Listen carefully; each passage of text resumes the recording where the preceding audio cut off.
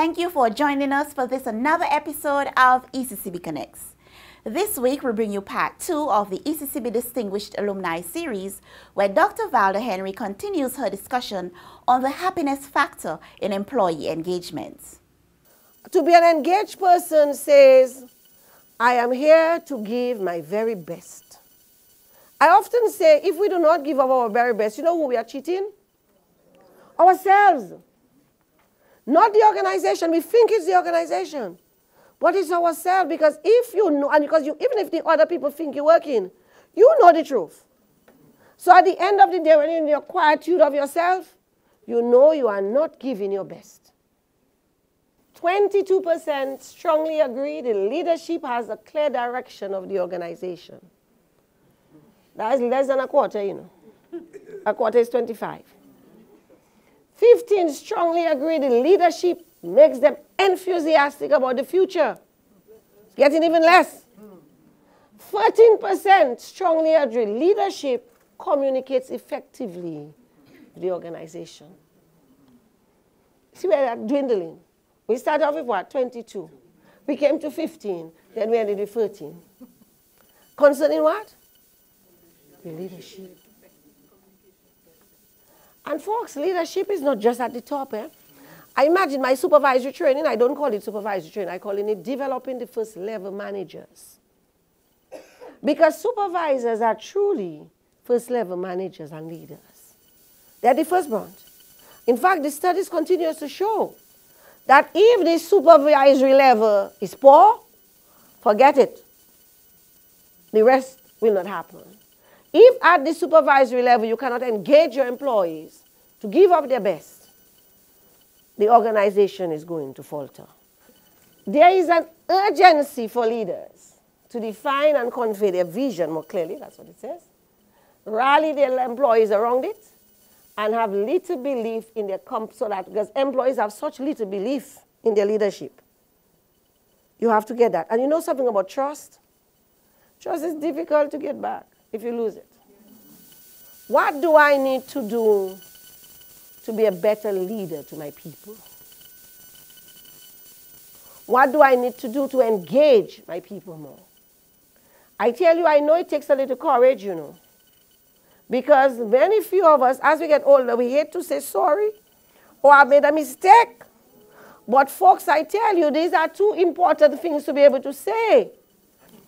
But folks, if you don't believe in you, who's going to believe in you? So when you say others don't believe in you, do you yourself believe in yourself? And people can read whether you believe in you, you know, because it shows. And some of us are afraid to be confident, but folks, listen to me. I love Marianne Williamson, who said, don't, you know, what people are afraid of is our light, not our darkness. Of when we're in our darkness, who cares? When you're in darkness, nothing can thrive in a negative environment. You cannot be your best. But in a positive environment, what happens? You thrive. So people are sometimes afraid of our light. And what we try to do is dim our light to make others comfortable. Do not ever do that. Shine brightly and give them permission to shine. To say to them that that brightness is not just for me. That brightness exists for all of us. All of us can be engaged employees at ECCB. All of us. And yes, there may be problems all over. I'm not naive to that. But are these problems insurmountable? Is there no way out for us? Of course there is a way out. And who leads the way out? You. Employee engagement in the Caribbean, and I have a lot of data there. Job satisfaction, when we look at it, only one company in that group of 5 that we have put up for you, 5 or 6 of them, 6 of them, employee satisfaction was higher than 70%. And the satisfaction talks about my personal happiness at work. Now, if we're not happy at work, we really don't give our best. Feel good working about the company. Yes, we now have a few more feeling good. But what we found out, that was correlated not with what was happening internally, but on the perception of the place outside. So if they felt that the place was highly respected and people felt the place was known for good service, they felt good working. It's like at ECCB. I mean, ECCB is a prestigious institution to work at. Everybody wants to work there. Everybody wanted to be there. And then when you got there, some people say, oh, sure, I thought they was going to be so happy and everything, but Lord, look, some problems here. Some of the same problems that I ran away from. And people just don't understand. But if people have your institution in high esteem, people start feeling good about it, but it's external. It's not internal. Next slide. Is it a good place to work? Again, about 3 of the 50% say yes. More than 70, good place. Is it a happy place? The good did not correlate to a happy place. So although persons were saying that it was a good place to work in many of the instances, the majority also said it was not a happy place. And what was the good? The goodness was based on the fact that they had a secure job. Salaries were paid on time. There were sometimes great benefits and so on. All the good things. When you ask them, is it a happy place to work? They said no. And when we started delving into the reason, 2 key factors came out. Trust and communication.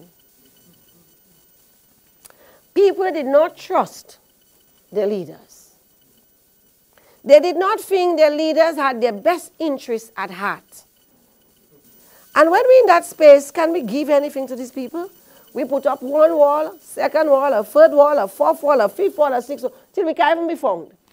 All the person is seeing is a wall around them, because I have hidden myself so safe that that person cannot touch me.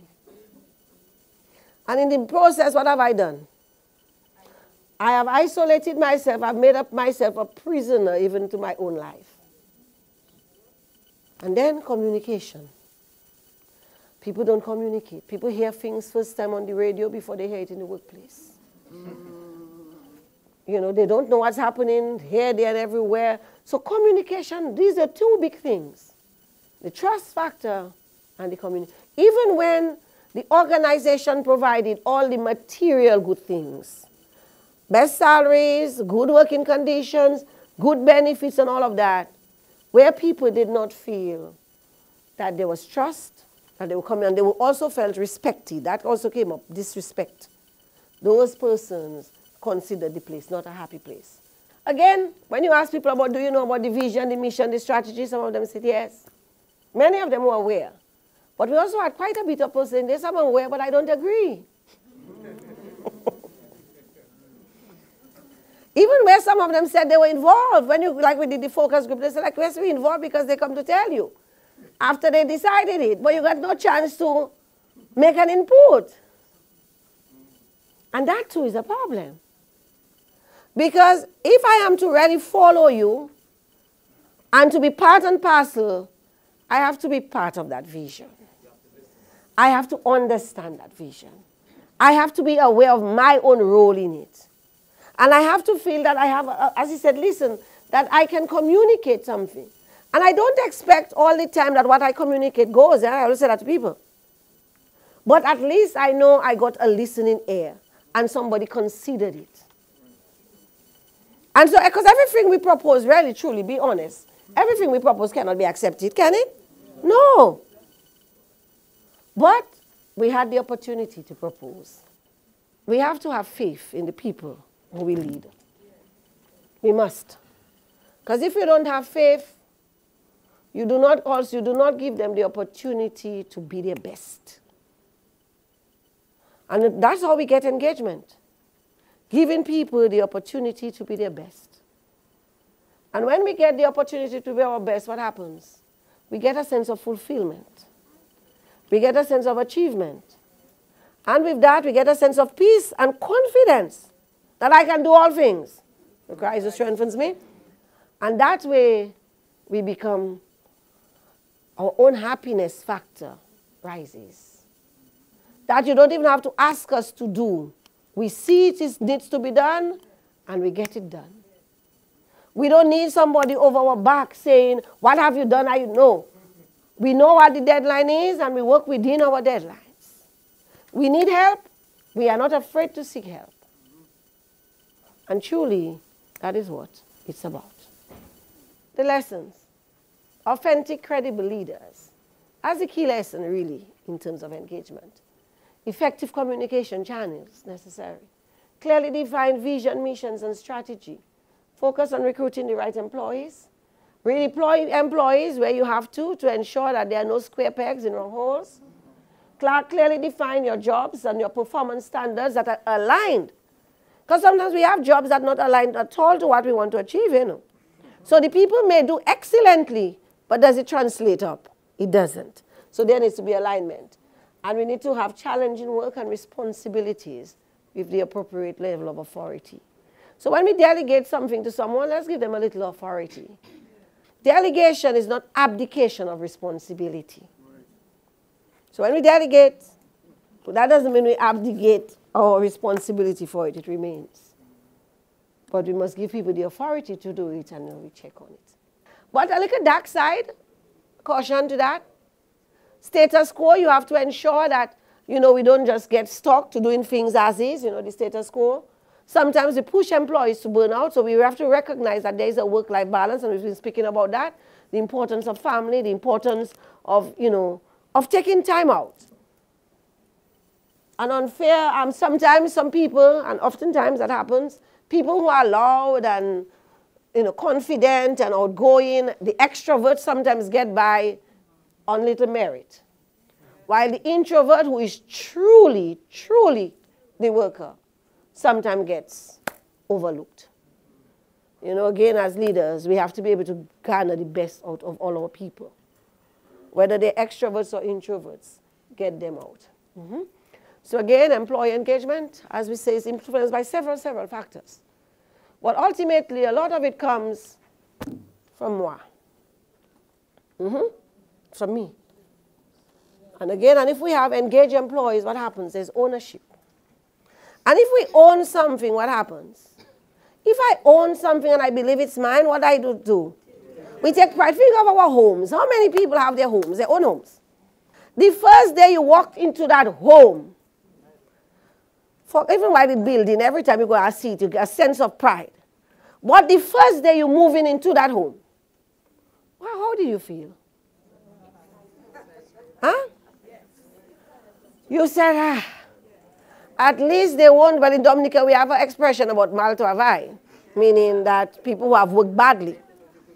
You say, well, at least I cannot be accused of not working well. This is the fruits of, one of the fruits of my labor.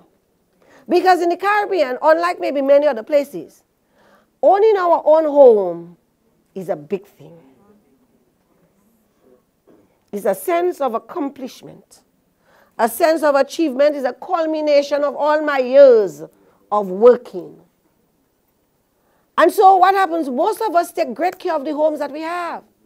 We have rules, no eating in my living room, no food on my chairs, this. And those people who grew up in the earlier time, you know, that cabinet that had all those china things, you couldn't touch it, you couldn't, And that was because the people took such pride, and because they owned it, they took care of it. Because they owned it, they didn't need anybody to help them to clean that house. They took pride. That's why Saturday was devoted for cleaning. Same thing with our jobs. If we own it, nobody has to look over our shoulders. If we own it, we do what must be done, no matter what it is and what it takes to get it done.